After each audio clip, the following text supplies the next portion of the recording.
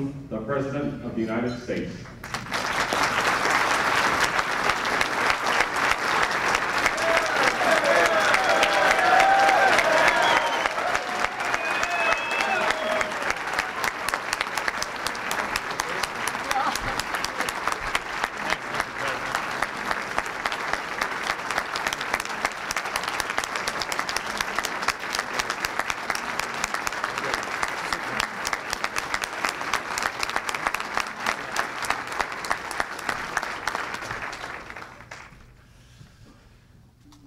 Present to you the President of the United States.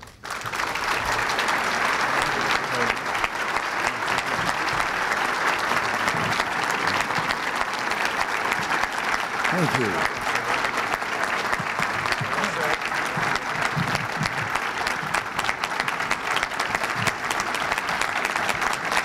Thank you.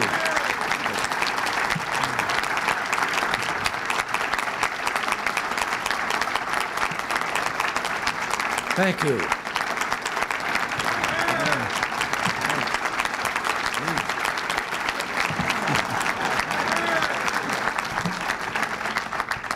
Thank you. Thank you all. Ladies and gentlemen, the first order of business tonight is for me to express my deep gratitude to each of you for coming here to help make possible a matter of national importance, the election of Dave Karnes to the United States Senate.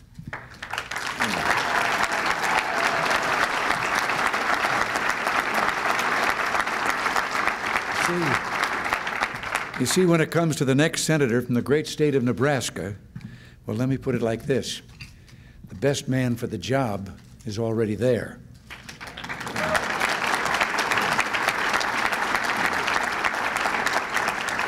But greetings to the members of the Nebraska congressional delegation with us tonight.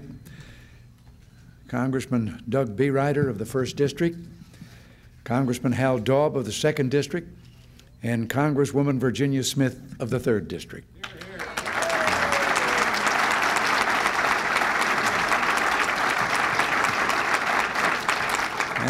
And to Governor Kay Orr, who will view this wonderful event on television back in Nebraska. Kay, I just have the feeling that come Election Day, the people of Nebraska are going to confirm your wisdom in appointing Dave Karnes to the Senate.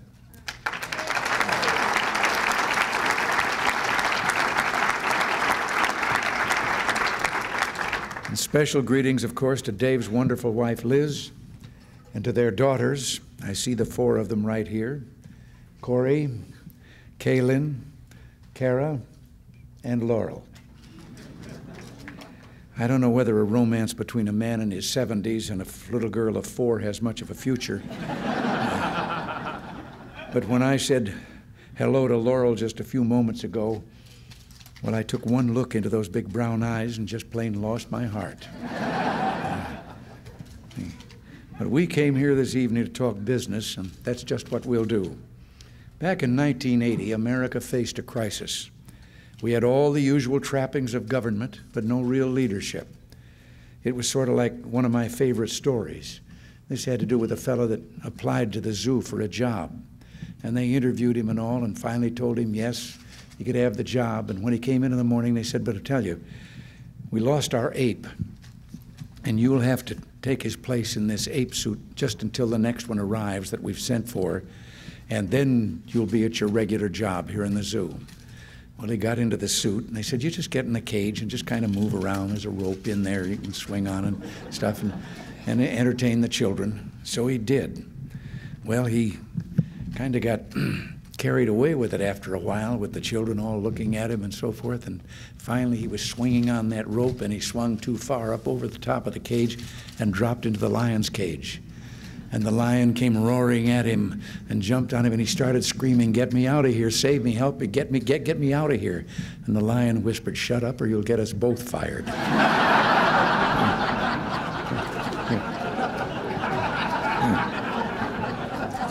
But as I said, America faced a crisis. The month when George Bush and I took our oath of office, inflation stood in double digits, the prime interest rate hit the highest point since the Civil War, and economic growth was disappearing. It didn't matter where you came from, whether you were a man or a woman or black or white. If you'd scrimped and struggled and saved to send your children to college, the 12.4% inflation rate was slamming shut the doors of opportunity. If you had a dream of owning your own home, inflation and interest rates were closing those doors of opportunity. And for working men and women who needed loans to start their own business, and for farmers who needed loans to plant their crops, 21.5% prime interest rates were closing the doors on their dreams too. At the same time, our defenses had grown weak. Real spending on defense had dropped, and research and development had been cut back. The Navy had fallen from nearly 1,000 battle-ready ships to under 500. We Americans watched as the Soviets amassed vast military might, then intimidated our allies and fueled regional conflict. I'm convinced that in 1980, America faced one of those historic choices that comes to a nation only a few times in a century. We could continue our decline, perhaps comforting ourselves by calling it inevitable, or we could realize that there is no such thing as inevitable and choose instead to make a new beginning. Well, we made that new beginning. And with the help of a Republican Senate, we cut the growth of spending, we eliminated needless regulations, we reduced personal income tax rates, and we passed an historic reform called tax indexing. Government can no longer use inflation to profit at the people's expense. Perhaps many of you didn't realize, paying your income tax in those inflationary days, that your purchasing power was going down. Your money was worth less. But because the numbers of dollars were increasing, if you were getting adjusted somehow that way, your tax was based on the number of dollars, not on their value. And so the government profited, and you were worse off than you were before you got, say, a cost of living increase. Well, today our nation has one big program to help every American man, woman, and child, and it's called economic recovery. In foreign policy, we've let the world know once again that America stands for political, religious, and economic freedom of mankind. And by restoring both our military strength and a firm sense of national purpose, we've achieved an historic agreement with the Soviet Union, the INF Treaty. This treaty eliminates an entire class of U.S. and Soviet nuclear missiles for the first time ever. Now America faces another crucial election, one that'll do much to set our course for the entire decade of the 1990s. The choice is simple.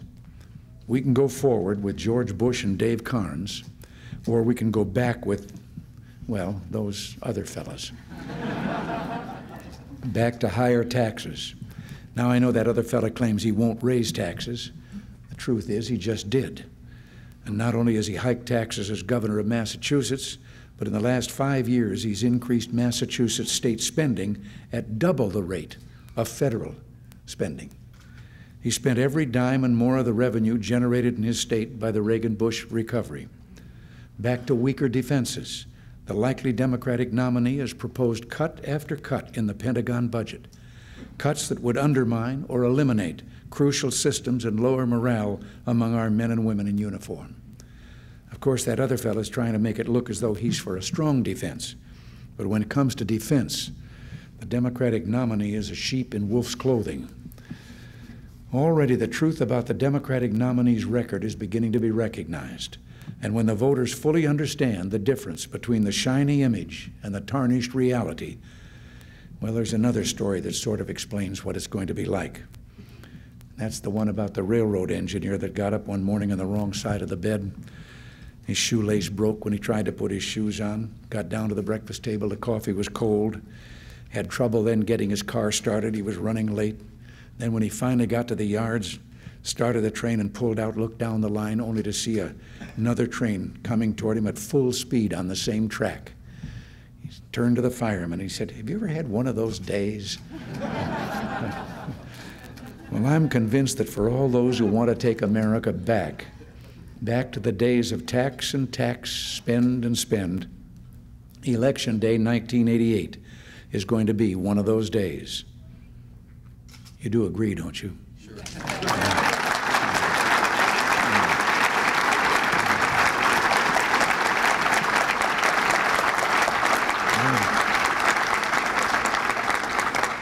The way forward is the way of low taxes.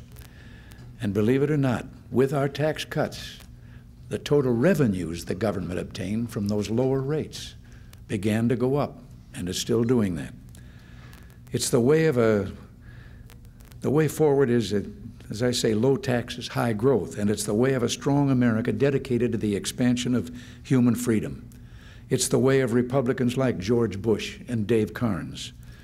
We need to have a Republican Senate so that our accomplishments of the last 7.5 years will not be undone. You know that many of our achievements came when we had our fellows in control of the Senate, just that one House. Well, I want to help George Bush have a Senate that he can work with.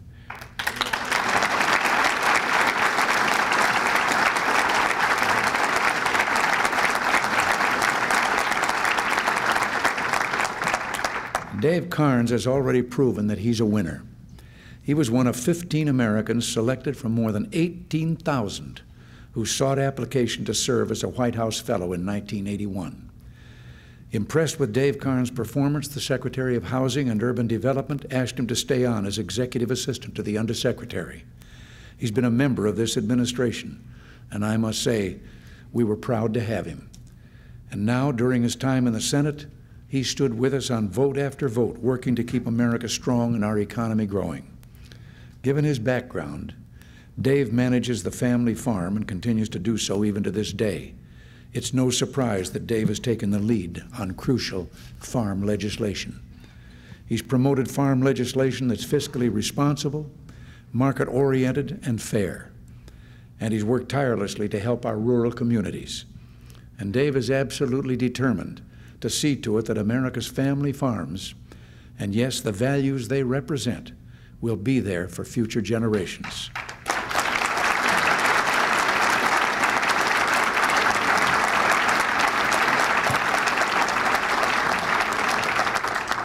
Family farms and the values they represent. This brings me to the subject that has perhaps most distinguished Dave Karnes in the United States Senate, his unshakable commitment to family values. Dave has pressed for innovative measures in education. As the father of 4 daughters, and with Liz's interest in education, she's on the school board in Omaha and worked for Barbara Bush on literacy projects. Education is high on Dave's list of priorities. Dave has supported anti-pornography legislation, and Dave has worked to pass tough anti-drug legislation. He believes with Nancy and me that the time has come for America to just say no to drugs. I know this is going to be a tough campaign, and so does Dave Karnes, and that's why we need your help. But I do want to let you know that the momentum is on Dave's side. He was down in the polls when this campaign first began, down by some 40%. But the people of Nebraska have gotten to know Dave Karnes, and they've grown to like him. And the latest poll taken by Dave's opponent shows that he's closing fast.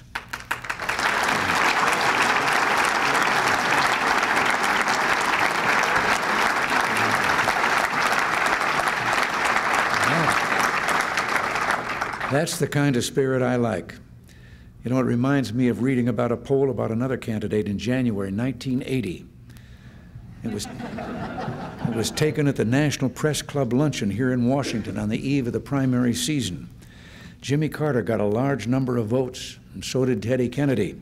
There's one candidate on the Republican side who got so few votes from the wise men of Washington that it wasn't even reported in the lineup. I'm not going to tell you who that was. His initials happen to be RR. So I have a hunch that being underestimated could turn out to be Dave's secret weapon. When it comes down to is this: the people of Nebraska can count on Senator Dave Karnes to defend freedom, to defend America, to defend the American taxpayer, and to defend the American family.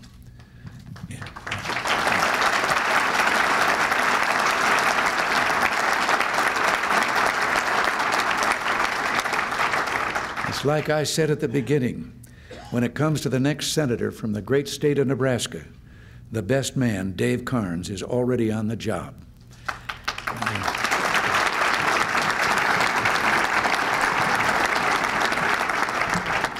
He's exactly the opposite of a Democratic state senator in California when I was governor.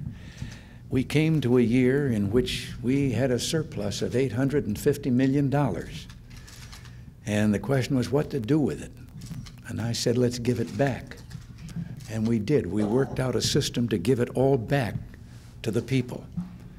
And one day that Democratic senator stormed into my office and he expressed the philosophy of his party. He said, giving that money back, that's an unnecessary expenditure of public funds. So that's the way they think about it. When I said earlier, tax and spend, that isn't something we invented. One of them, at the height of the New Deal, proudly expressed that was the policy of their party. Tax and spend. Well, some changes have been made, and we're going to keep on making them. You just send Dave back here where he belongs. And I thank you all. God bless you all.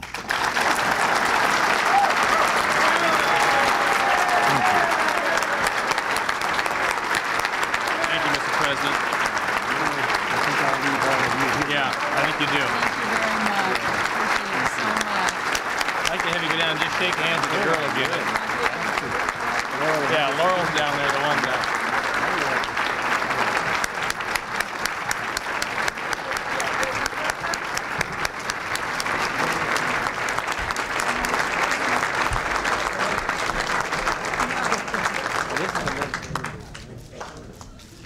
That's the one that you were talking to. That was just the leader of the free world you heard about earlier, right? Yeah. Don't tell Nancy.